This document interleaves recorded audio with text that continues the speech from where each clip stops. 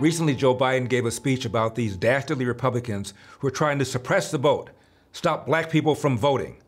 The same lie that was pushed by, among other people, Eric Holder. Eric Holder, by the way, gave a speech, the former AG under Obama, where he outlined 3 examples of pernicious racism. I'm going to leave voter ID for the last one. The first one he said was that blacks who commit crimes similar to whites have longer sentences. And it's true. What he didn't tell you is that the U.S. Sentencing Commission says that the average black criminal has a longer criminal record than the average white criminal. And at the end of the conviction, a judge will take into consideration the number of convictions. And the U.S. Sentencing Commission said that the reason for blacks having longer sentences is because of legitimate reasons. The second so-called example of pernicious racism that former AG Holder came up with is that blacks are disproportionately expelled from school compared to whites. It's also true. Jesse Jackson some years ago sued the school board in Decatur, Illinois, because a bunch of black boys were expelled after fighting after a football game. Jackson accused the school board of engaging in systemic racism, filed a lawsuit, and the school board pointed out that all around the country, irrespective of the racial composition of the school board, black boys were kicked out disproportionately.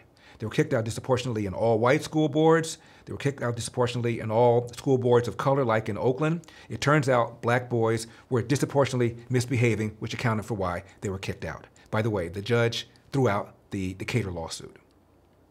This brings us to voter ID. Eric Holder referred to voter ID as racist. Specifically, he said the following. This was in 2014. Quote, "Over the last few weeks and months, we've seen occasional jarring reminders of the discrimination and the isolated, repugnant racist views that in some places have yet to be overcome." One of those examples, he says, was the move on the part of many communities for voter ID. And former AG Loretta Lynch echoed the thought. She said the push for voter ID laws was to, quote, "screw the African-American voter," end of quote. And Joe Biden told Al Sharpton that Republicans don't want black people voting, man. Look, that's what these guys are all about, man. Yeah. These Republicans don't want working class people voting.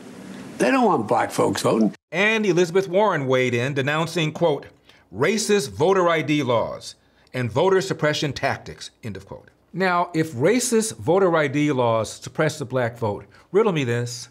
Why in 2008, when Obama ran, did blacks as a percentage of eligible voters vote in greater numbers than did whites? I thought they were being suppressed. And if you look at voting percentages from 2016 to 2020, the percentage of eligible Hispanic voters who voted exceeded the percentage of eligible Hispanic voters who voted in 2016. Ditto with black voters, ditto with Asian American voters. So if the voter suppression laws are designed to suppress the vote of people of color, they ain't working. And regarding voter ID, a 2016 Gallup poll found that 77% of non-whites supported voter ID, as opposed to 81% of whites. Not all that different. And then there was this wide study that purported to show that voter ID laws suppress black and brown turnout. There was a follow-up study by researchers from Yale, Stanford, and University of Pennsylvania, where Biden's granddaughter goes. And they said, if you look at the data of the first study, it was flawed. If you look at the data properly, you can't find one way or the other whether or not these so-called voter suppression laws have any effect one way or the other. In other words, we don't know what kind of effect they have at all. It could be a little bit, maybe some, maybe none. We just don't know. Whatever it is, you can't measure it. So bottom line, blacks support voter ID. Bottom line, somehow, some way, blacks were able to obtain ID. Everybody that I know have ID. Like, that's one of the things you need to walk around with New York with, ID. Do you know any black adult who does not have ID? No, I don't. Is it a weird thing to even say that? Yes, it is. What is this, some type of trick candy camera? I know, right?